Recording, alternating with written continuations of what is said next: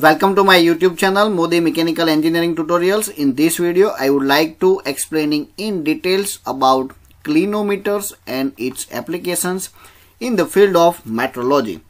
So let us start with the introductory part of the clinometers. So basically the clinometers that will be used as a special case of applications of a spirit level. So spirit level that will be used to measure the level with respect to the surface of the horizontals as a standard, or you can say as a specified surface, or you can say as a reference surface. So in case of this instrument, it will be used for measuring angle relative to the horizontal plane, the various types of clinometers as under. So first one, vernier clinometers. Second, micrometer clinometers. Third one, dial clinometers. And fourth one, optical clinometers.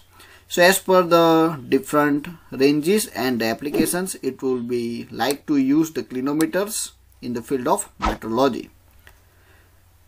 Now we will discussing the clinometers. Just you can see it is the basic construction of the clinometers. So this is my base, which will be directly fixed or resting onto the surface of the workpiece or the machine table.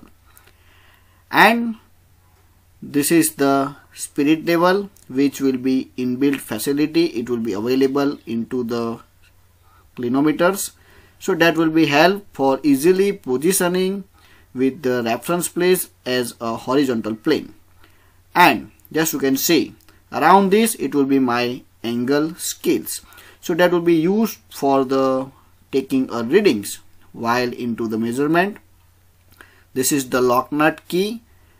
Whenever you will set these clinometers onto the surface of the workpiece material, it will be unhold, and after getting the positioning, so just you can lock the key and you can take the readings.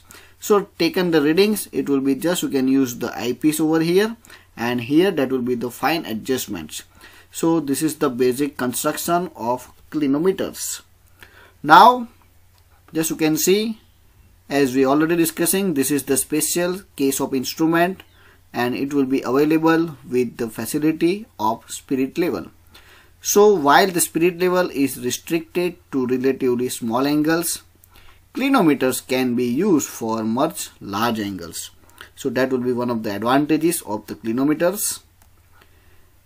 It comprises a level mounted on a frame so that the frame may be turned on any desired angle with respect to the horizontal surface. So this is my angular scale, and after unlocking this key, so it will be free to rotate. So you can easily set on anywhere onto the workpiece materials, but just it will be measured always with respect to the horizontal references. So clinometers are used to determine the straightness and flatness of any kind of surface. Either it will be the workpiece surface, either it will be also used for the alignment test, and they are also used for setting the inclinable tables on a zig boring machines and angular jobs on surface grinding machines. So these all are the different applications it will be used into the measurement, even into the machining processes. After this, just you can see, these clinometers also provide with the superior accuracy as compared to the ordinary spirit levels is being used for the measurement. So for the measurement with the clinometers, the base is always kept onto the surface of the workpiece. So it will be resting. Either you can use the clamps or you can use the bolts to resting onto the workpiece surface, and this lock nut that will be loosened during the measurement, and the dial that will be free to circulate, gently rotated until the bubble of the spirit level that will be approximately at the center. So this is the basic process of the setting of the clinometers onto the workpiece surfaces.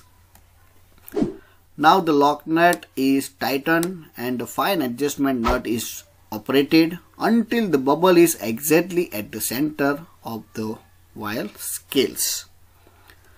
So in case of the reading, then that will be viewed through this eyepiece that we already discussing, and the most of the clinometers in the metrology laboratories provide the readings up to an accuracy of 1 inch, and precision clinometers can be used if the accuracy is required up to the 1 minute. After this is the basic constructions. But nowadays the recent advancement into the clinometers that will be available with the electronic clinometers, and that will be having a highly sensitive, and it will be save the time during the measurements. So in case of the electronic clinometers, it consists of the pendulum whose displacement is converted into the electrical signals by a linear voltage differential transformer. So this provides the advantages of the electronic amplifications, as well as that will be also increasing the sensitivity of the instruments. So if you minor change into the input, so that will be directly reflected onto the output. So that will be also powered by electronic chips that has the provisions for recording the data analysis. So electronic clinometers have the sensitivity of 1 minute. A major advantage of these clinometers is that the readings settle down within the 1 second, in contrast to the mechanical types that we already discussing, that will be reducing the measurement time, which requires a couple of seconds for reading to settle down. After this, just you can see the different clinometers.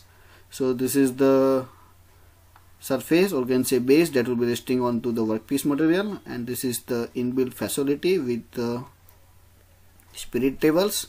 So according to the shape and size of the workpiece, it will be reflecting onto that, and from this you can take the readings. So this is another example of the clinometers. So this is the measurement for an angles.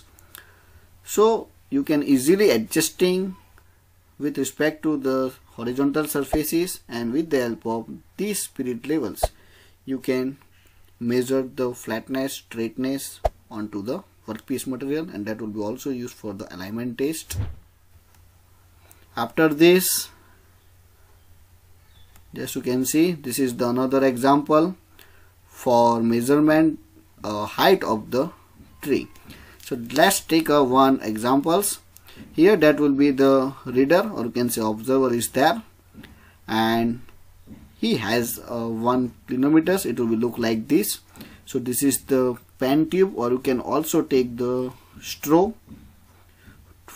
So with the help of your eye you can easily see through this straw, or you can say by pen tube, and this kind of protector, it will be mounted onto the straw, and at the center of the straw as well as from the protector, it will be having a 1 string is there, and at that particular with respect to the weights. So according to the weight and these strings, it will be moving. So once you start your observing from this side, so you can easily find the top of the tree. So just you can see over here, this is the person who are taking the readings. So from this straw, or you can say pen tube, he will directly see the topmost height of your tree, and just you can measure the distance from the root of the tree to your person. So this be distance, and this is the measurement with the help of such kind of clinometers. So the height of the person, that will be A, and distance from the tree to person, it will be B, and just you can take the reading from these protectors. So you can easily measure the height. So this is the reference distance from tree to person, and this is the angle, it will be there. So as per the sine theta, you can say sine theta equal to h upon L. So directly you can use that equations, and after getting the absolute height, so the total height, it will be like from this point to this point, it will be x. So you are taking the reading from this, so the absolute height, it will be x minus this a height. So this way you can find the height of a tree with the help of clinometers. So this is the another examples of measurement. So I hope you understand the basic applications of the clinometers. If you like this, then subscribe and share. Modi Mechanical Engineering Tutorials. Thank you so much and keep watching.